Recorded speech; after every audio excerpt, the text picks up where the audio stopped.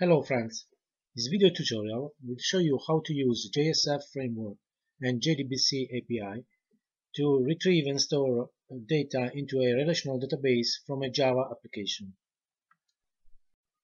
JSF stands for Java Server Faces. It's a Java framework that has been formalized as part of Java Platform Enterprise Edition that can be used to build web applications based on MVC pattern. This framework simplifies construction of the user interface of web applications by providing reusable user interface components as XML tags.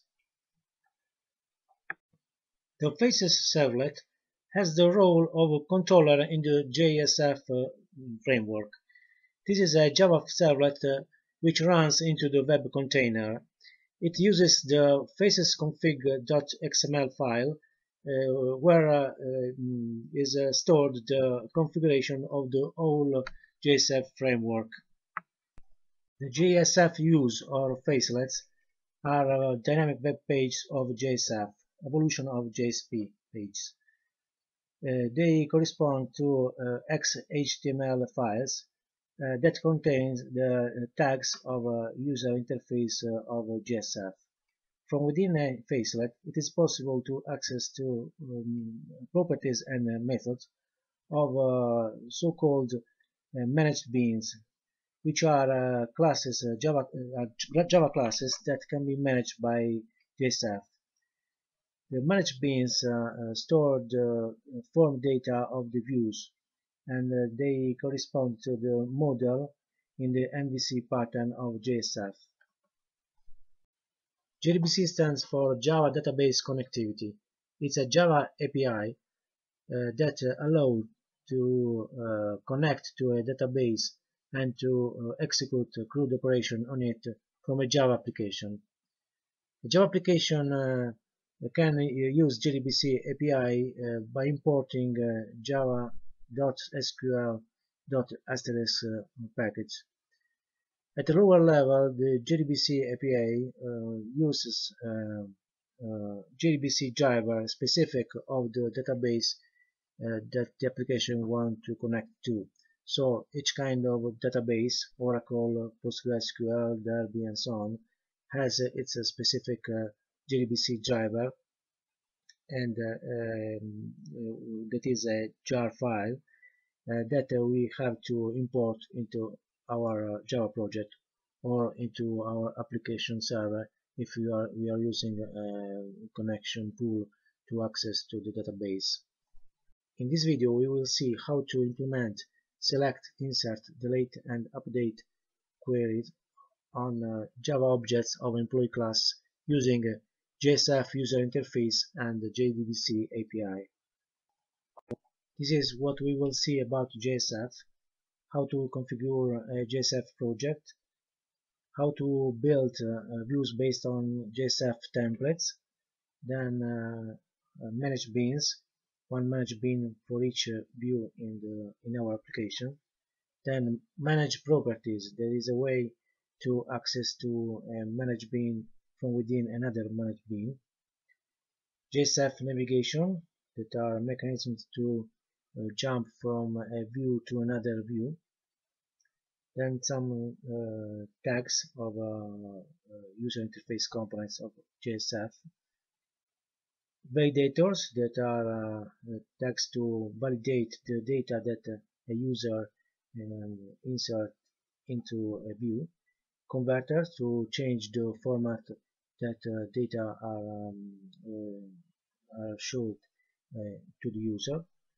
And then system elements. In particular, we will see how to create listeners and methods to initialize the managed beans when the application starts or when a view is loaded. About JDBC, we will see the JDBC lifecycle during the database access, from connection to the execution of queries on database. And then we will see the difference between normal statements that we will use for create table and select query, and the prepare statement that we will use for insert, delete, and update queries on the database. We will use Eclipse as IDE, Maven to build the project, then Apache Tomcat as a web container, and the database Apache Derby stored on my file system. Okay, let's create the Eclipse project. File, new, dynamic web project, JSF demo. We have to create a new runtime, Apache Tomcat, and we can select to create a new local server. Okay, now let's select the Tomcat folder on the file system.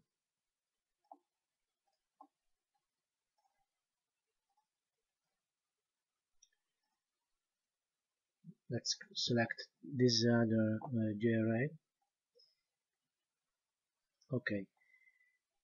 Now we have to configure the project for JSF, so let's modify the configuration here and select Java server faces in the project facets of Eclipse version 2.2. Okay.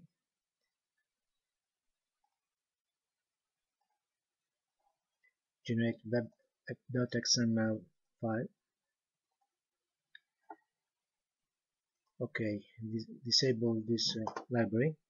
Here we can see the JSF configuration that Eclipse is going to do with the configuration of the creation of the facets config XML file, the configuration file of JSF, and with the configuration of the facets servlet in the web.xml file.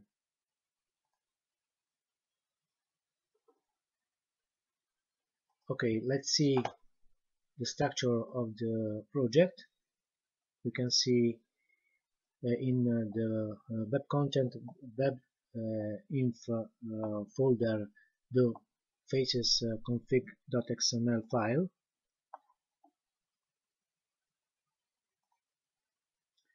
Okay, and in the web.xml the configuration of the servlet, the JSF servlet, this one, faces servlet.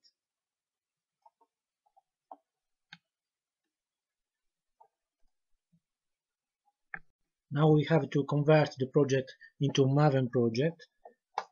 So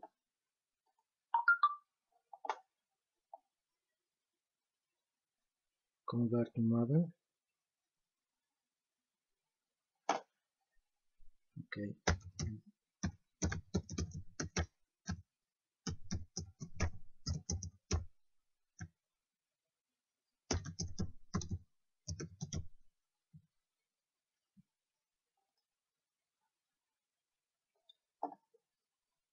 Okay.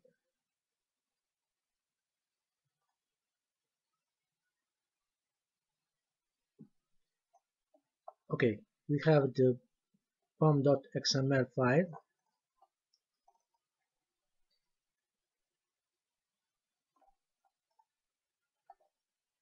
That has no dependencies at the moment.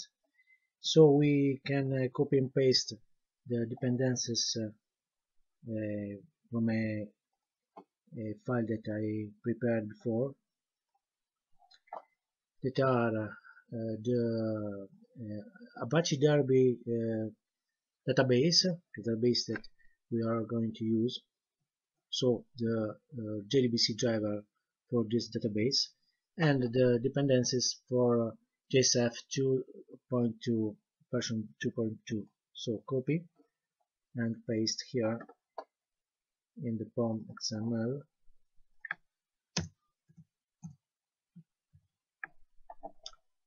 Okay, and update project.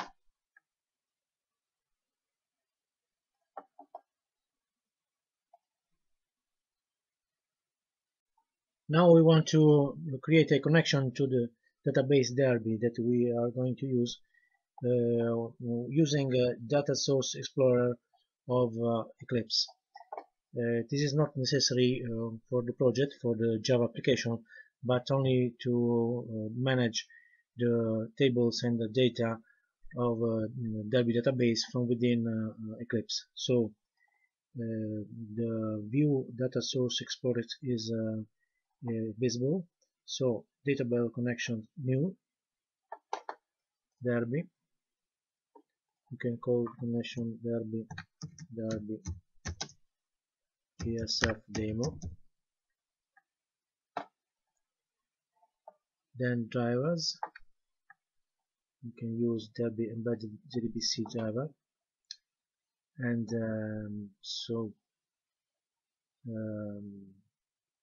it cannot find the jar file. It is the JDBC driver. So let's select it on the file system. We can find it into the Eclipse folder because it was previously installed as plugin. So there be file. Okay, we can remove the first one. Okay, so the location we want to create the database here in the DB folder of C drive. Okay, we can call it so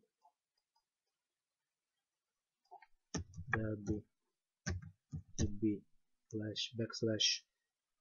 JSF demo user and PLG. Okay, we can leave the option create database so that Eclipse create a new database if it not exists as it is, because here there's no database called JSF demo. And save password. Okay.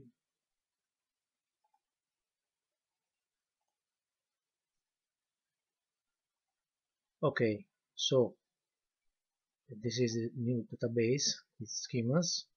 The app schema that is that one for user tables and other objects, and you can see the tables folder is empty at the moment. You can see now here that Eclipse has created a new folder corresponding to the new Derby database. Okay, now we can start with the development of our Java application, and in the next video we will see how to create our first facelet, first JSF view based on a JSF template. Thank you for your attention. Bye.